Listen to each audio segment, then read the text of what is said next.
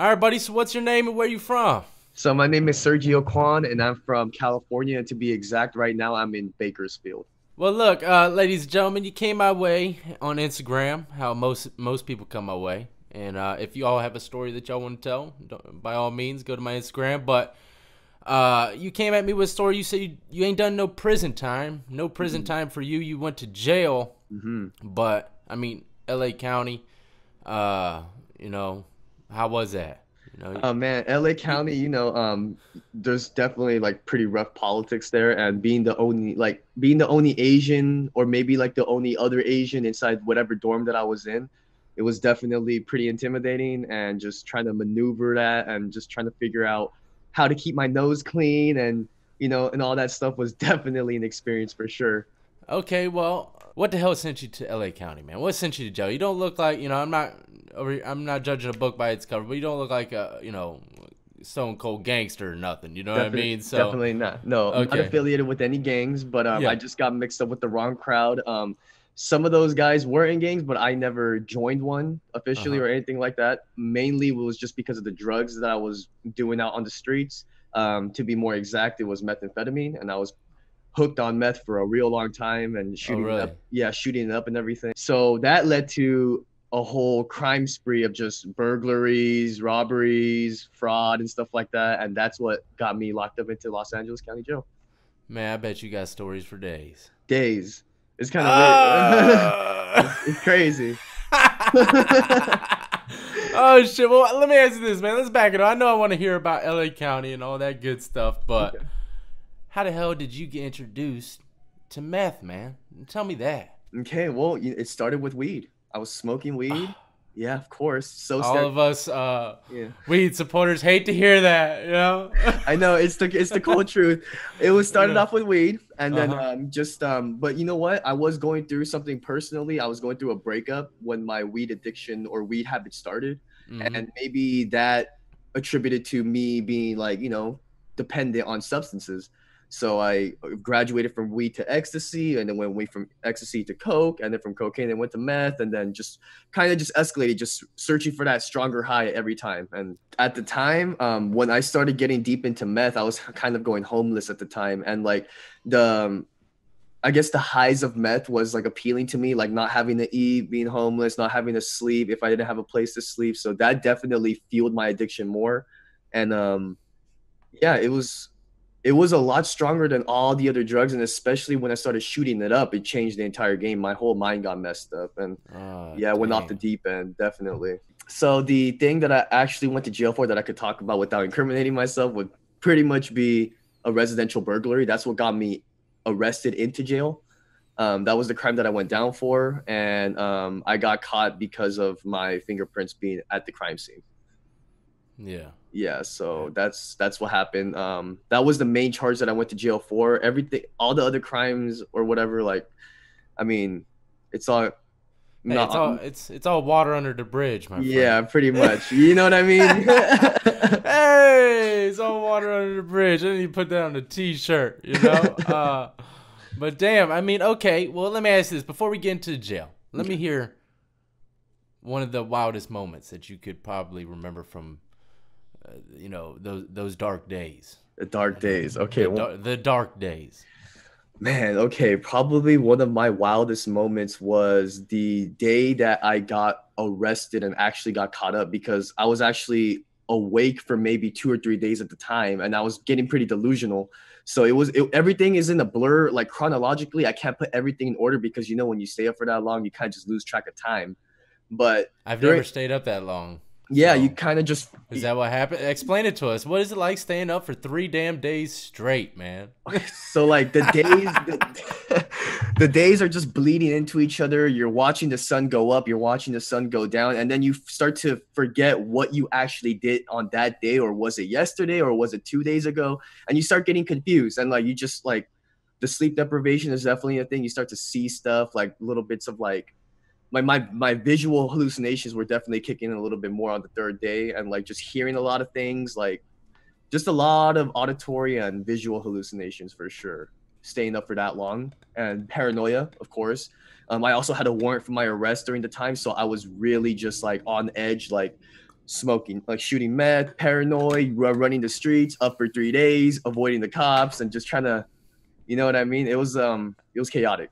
I mean, like when you shot up one, if you shot up, where you would it take away the hallucinations for a little bit? Yeah, it would actually get crispy clear for like maybe like 30 minutes, and then when that high starts to wear off, it's like all the stuff starts to come back. You're just like, ooh, and you start Start seeing, feeling, yeah, yeah. definitely. Dang, that's crazy, man. All right, so you get locked up. You're on a 3 day. You're up for 3 days. You get hemmed up. How was it going to jail and coming off of that shit just cold turkey, man? Oh my L.A. goodness. County at that, ladies and gentlemen. I mean, this is not no easy task, I must say. And No. Asian. Yeah. Shit, let's not forget about that one. No. You know, over here we wouldn't even think about that. You know what I mean? You just going in. Okay, all I could think about was finding somewhere to lay down and sleep during processing, during the booking process, during any time that we were sitting down and waiting. I just had to sleep. Like my body was just done. I would wake up, eat my little bag of food they gave me, like the peanut butter sandwich with a cookie and the milk, eat that, and go right back to sleep. And that was I was just sleeping the entire time, and I was just feeling depressed, extra Nobody tired. was messing with you or nothing? Or was this just in booking, not in main population? This was just in booking. Yeah, How long this were you in booking for? booking took about a day and a half because of like the traffic and everything. So I didn't have a bed for a day and a half inside LA County. So that was rough. Yeah. Yeah, and then basically it took a day and a half, and when I finally got into GP, I got sent to Wayside, which is by Castaic, by Six Flags out here in California. Mm-hmm. And I got sent to a dorm living out there, and I was still coming down. It was like my second to third day in, and that's when a riot popped off while I was still coming down off of the drugs, like inside of the dorm. And I just got caught in the mix of it. And what was the name of this place again? It's called Wayside Supermax. Wayside Supermax. Yeah. So I mean, is that considered like LA County? It's LA County Jail. So there's LA County downtown, which is called Men's Central Jail, and that's where yeah. MCJ. Okay. That's where everybody goes. And then like once you get processed in, a lot of people go to Wayside because that's where all the beds are, like the dorms, the multiple dorms, multiple floors. So unless you become a worker within MCJ your first day or two in, you get sent to Wayside. So a lot of Okay. people that do time go to Wayside. Okay. Yeah, that's what happens. All right, so you're in there. You're just trying to get some sleep. You're in booking, and you say you're coming off the drugs. You're about to a riot pops off. Mhm. How the hell did this riot pop off? Explain this to me, man. Okay, so this is what happened. And what the hell did you do? God, I can only imagine. Okay, so this got broken down to me after it happened, but how the riot popped off was there was those little sockets, and when people want to smoke a cigarette, they put two pencil leads in each socket, they put it in the middle, and it creates a spark. So, Yeah. but in Wayside, there's only one socket in the dorm, and that's like way up top by the TV, and the TV is like hung from the air. So there's a socket up there, but the only way to reach that socket is to have a man boost you up. I'd say about 10 feet. Yeah, not too high where you can't reach it without a boost, but like you're on your toes trying to get to it. So they're trying to do that. I think it was around like 11 o'clock at night when that was happening, when like there was no program. Everybody was supposed to be asleep and everything. And the deputy that was at the bars saw what was going down, and it was the brothers that were doing this, the blacks who were trying to get the cigarette going. So they got the program shut off because of this. So there was no more canteen for that whole week, or for until further notice. There was no TV, there was no phones, there was nothing. So there was a lot of tension that happened because of their decision to smoke a cigarette. Okay, well, let's reverse it. Let's reverse this Cadillac now. You get into the cell block, okay? Is it segregated to an extent? I mean, they're not putting no white guy in a cell with a black guy, correct? In this jail? Okay, so within the cells, no, you're not getting put. You get in MCJ, you get put with your race or whoever you're rolling with. So if you're rolling other, you're rolling with black. So if you're rolling wood, then you roll with either woods or Southsiders. So they put you accordingly to definitely, to avoid problems and stuff like that. Well, explain to me this other situation. Is there white guys in the other car in this jail? Other car, anybody can claim other because like, you know what I mean? Because it's either Asians, Egyptians, Armenians, a couple other races that go by other. And it's just an official car within the LA County. The others don't exist like in other counties or anything like that. Not over here in Virginia, man. So is it Hell just no. an Asian car? Like, what do you guys call it? No, there ain't no cars. There's There's just a population and Oh, gangs. That's it. There's really okay. no segregation at all. It's pretty damn wild. That's why I'm asking you all this stuff, because that's how different it is. But damn. All right, so you're in this jail and it's segregated. Where the hell? Who did they throw you in a cell with for your first day in? First day in, The main population.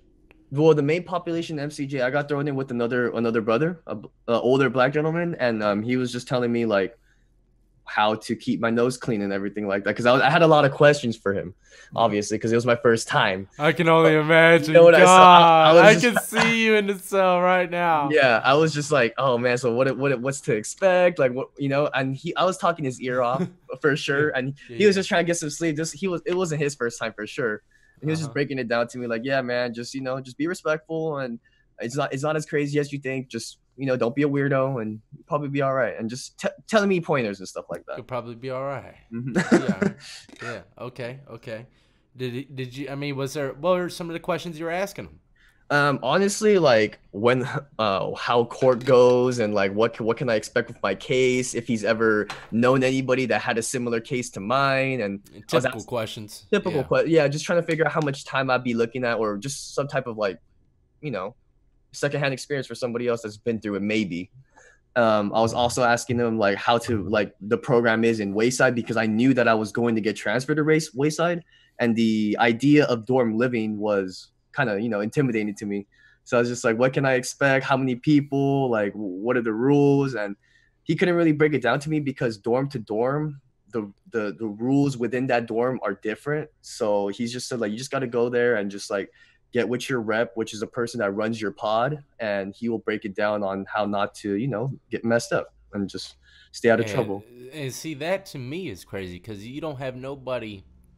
And a lot of my viewers that have been watching my interviews since day one know this already, but a lot of people don't understand. Prisons I've been in, you walk into, there's nobody there, no rep, and no list of rules or regulations or functions at all. They just throw you in there, and that's it. Wow. Yeah. So you just got to fend for yourself right off the break.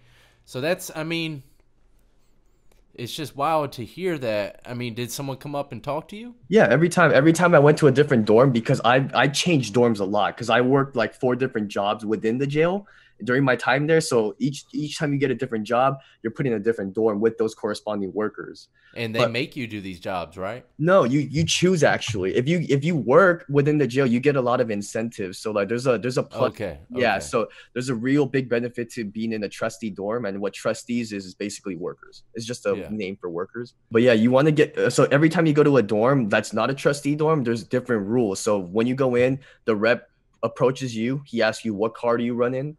What are you an other? Are you a brother? Are you a Woods outsider? And then when you tell them what you roll with, they assign you your bunk, but you have to you get assigned a bunk from the jail system, but then you don't go by that bunk system.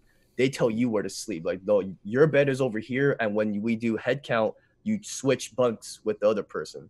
So like the jail system just like kind of places people wherever, but then the inmates take it upon themselves to segregate the bunk situation amongst races. Okay.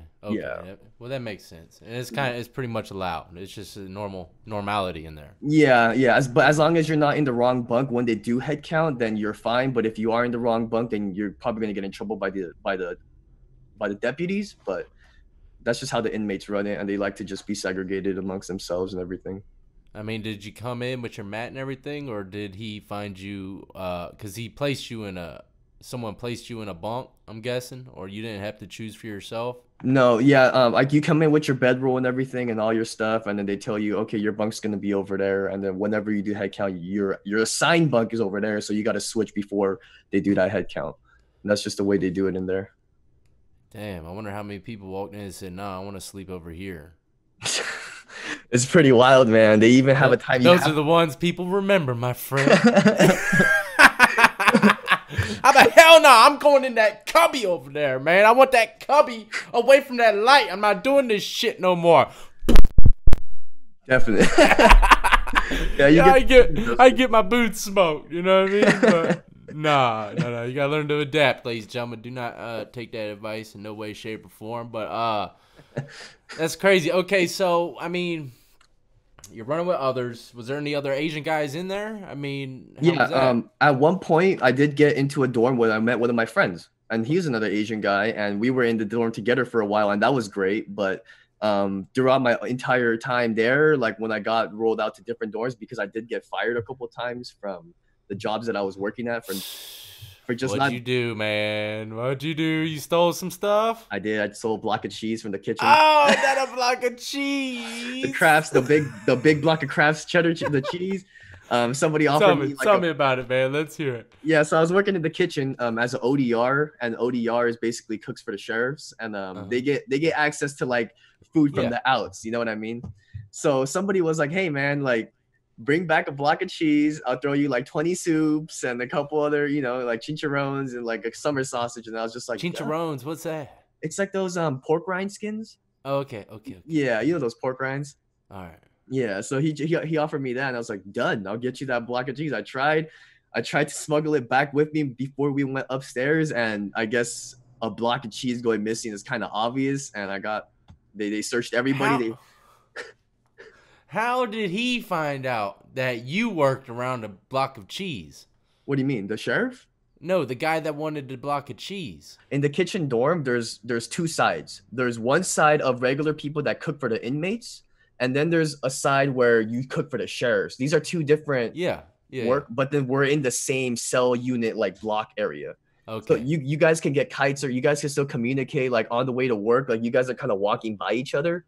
So, you network and you're just like, hey, can you get me a block of, whatever. And then Oh, that's how, so it was more of like hey, you trying to make some money type thing, and you were yeah, down to do it. Okay, yeah, okay. yeah, yeah, yeah. I'm trying to think. Okay, maybe someone tried, pushing up on you, and you really didn't want to do it, but you did it. That type of shit. Oh, okay, I get you. It wasn't nothing like It, that it though. wasn't it wasn't like that. It was just me trying Okay. to get something. He's trying to get some cheese. I'm like,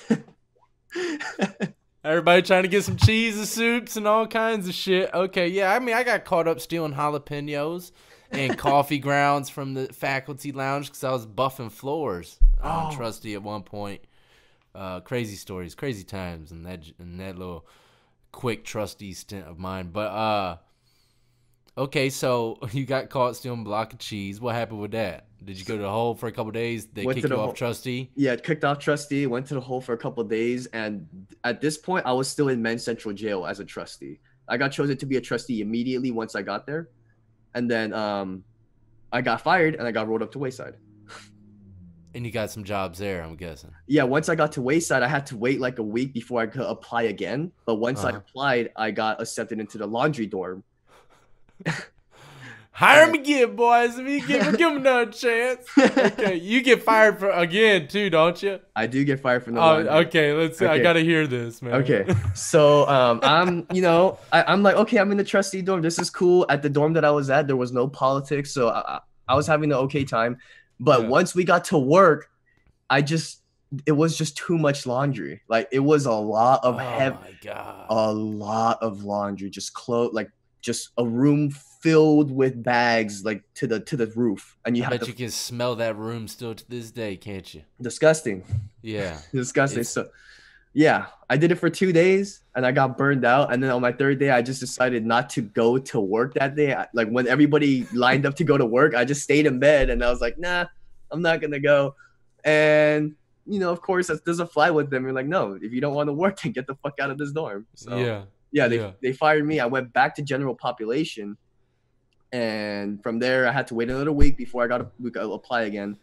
And then my friend, who was in another dorm as a one of the trustee positions you work buffing floors, That's a good job too, ain't it? definitely one of the best jobs. Definitely. Yes it is. Your friend was a buffer? Yeah, he was working as a deck trustee, basically the guy that buffs the floors, and he had a little bit of juice. He's been there for maybe a year, and like the deputies that work his pod really like him. So he was just like, you know what, like put in a request to get applied to this dorm, and I could probably get you in if I give them a good word.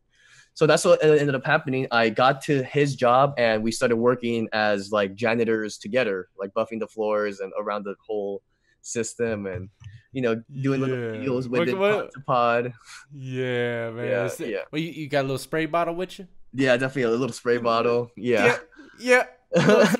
I had that shit like a gun. I walk around with that shit like a gun. I was a buffer for like, I don't know, man, maybe a week, 2 weeks tops. I can't even remember, but it was a short lived. But man, It was fun. I had a blast. And going Yeah. all throughout the jail in the middle of the night. I'm talking about 2:30 in the morning. I'm walking around from block to block. It was a good job, man. Yeah, it's awesome. Really gets you out, like just Damn. out of that freaking dorm or cell or whatever you're in. You know what I mean? Just walking. Yeah, yeah.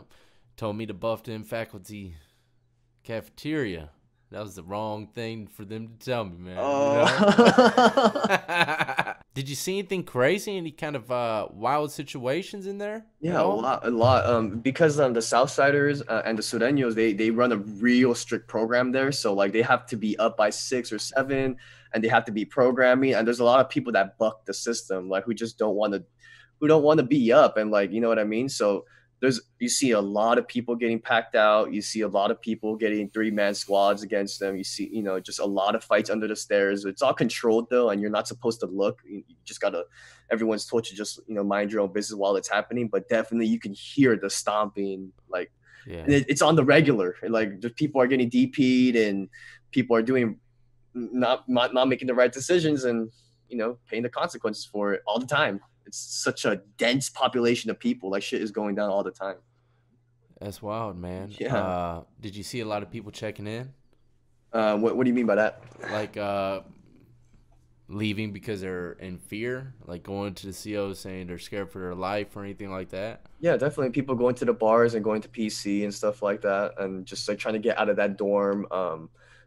A lot of gang members who couldn't like hang with the dorm that they came into. I've seen that happen too. Just a bunch of people like, yeah, definitely going to the bars and getting the fuck out of the dorm, rolling themselves up.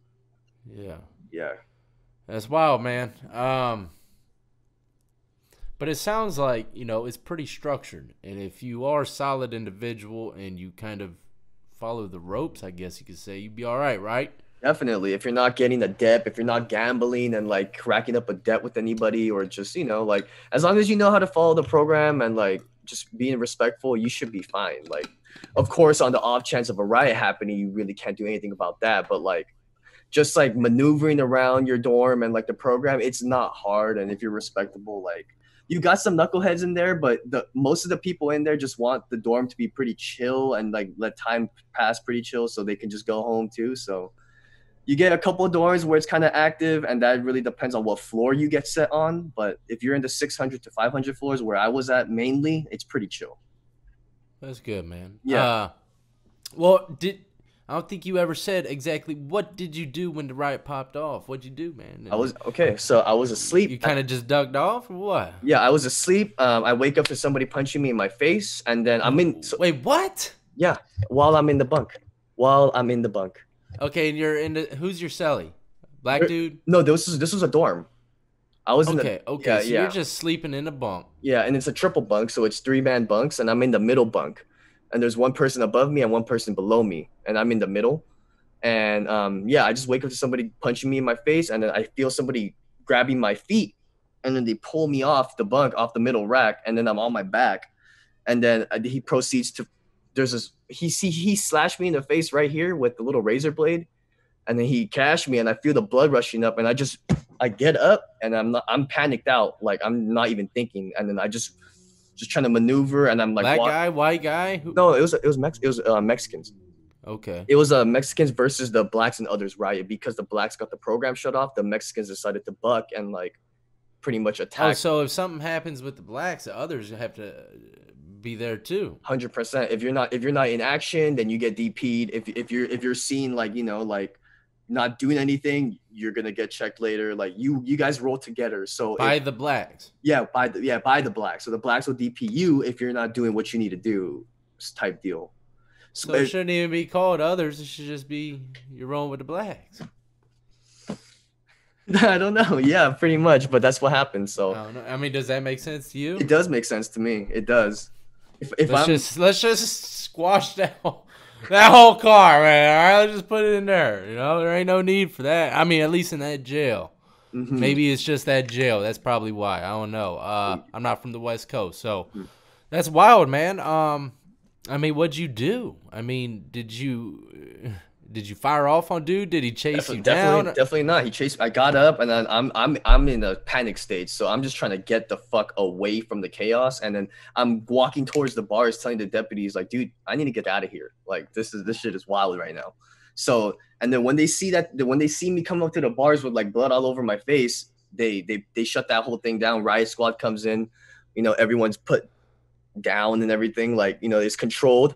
I get pulled out and a bunch of other blacks get pulled out, and then get everybody getting their knuckles checked, and I'm outside of the dorm looking in from the other side of the bars because I have the injury, and just had to get the fuck out of there, dude. Had to get So the you fuck just out ran, man. You just ran. And you had nothing to do with anything. Nothing. You just part of the others. Chaos. Yeah, because I'm rolling with them, and there's a heavy like pressure on Southsiders to be seen in action. So if you're not seen doing something while other people are doing something, you're gonna get DP too. So I understand why. Yeah, I kind of hear that about all sides. You know what I mean? Yeah, you know what I mean. So they had to be seen in action. So I mean, there was only about 6 black guys within that dorm, so everybody's trying to be seen doing something, and that leads to everybody getting a piece of the action, including myself, who was asleep, including an Asian guy. Yeah, including me. Yeah, man. Why did they do that for you, man? It was messed up, dude. It was messed up. It was, man. I mean, was that probably your wildest moment in there? 100% the most wildest moment. I had to get stitches. I was in the hole for 4 days after that, recovering, and just in the hole with the gash in my face, and the jail. How much time did you have left? I was still fighting my case. Oh man, that's the worst thing. You were in a shitty situation, man. Yeah, I was just like, man, I don't know what's going on and stuff like that. So I didn't know when I was getting out. I still had court dates, and it was just a shit. It was just it's terrible. That's crazy, man. Yeah. Well, how long you been out? I've been out for 4 years now. Excellent, man. So you put all that bullshit behind you, I'm guessing. Behind me, yeah. I'm originally from LA, but I got sent to a rehab out here in Bakersfield, and after I graduated, I just stayed put and just started a life out here. Stayed away from my old friends and just try to figure it out. Well, that's what's up, man. Well, before we leave, well, you got something going on, don't you? You got a YouTube channel you're about to start up, right? I do have a YouTube channel. I don't know about a whole link. I could probably send you that later. Like my actual. Well, I can get it if I'll talk to you a little bit later. But you do have a YouTube channel for people to come over there and check out? I do. I only have one video on that channel now. I do have a second video in the books. I'm currently editing it, but you can find me by my name, Sergio Kwan. If you just type that in the search, I think I'm like the only one that will pop up. Like I'll be the first one to pop up because I think that name combination doesn't exist with any other account. So I think I should be fine. Not too sure. Yeah, well, I'll have it pinned and linked. I'll put your Instagram in there too as well if you want me to. That'd be great. Yeah. I'll leave it all pinned in the comment section and linked in the description of the video for y'all to check it out. What are you gonna be talking about on there though? I mean, I'm gonna be talking about. Oh, I'm sorry. Were you gonna say something? No, go ahead. I'm just gonna be talking about my experiences in rehab and my road to recovery, and probably talk about some jail stories that I have as well, and other stories that I have from the outs, because there's a lot. And I'm really into cars, so that's probably gonna be, I don't know if it's gonna be on the same channel or a separate channel, but me and my friends fix up a lot of cars and race them, sell them, and do stuff like that. So I'll have a channel on that as well. You're damn right, man. At least you got a path. You got a path to walk on. And how long you been clean, man? I've been clean for 4 years. The entire time that I've been out, I've been clean. So like 3.5 years. That's excellent, man. Mm-hmm. That's excellent. Can't go back to that bullshit. You know what I mean? Definitely not. You ain't got no kids yet? No kids yet. No. I am engaged. Good old days. Nah, these are great days, man. But that's what's up, man. Just keep doing what you're doing. Good luck on that YouTube. And if you have any questions about it, man, I'm here. And if I don't respond, give me a day or two, I will. You know what I mean? But if you need any help, just let me know. And ladies and gentlemen, stay the hell out of jail, especially in LA County. You won't be getting sliced up like a piece of bread for nothing like homeboy here. Definitely not. Shit. Shit.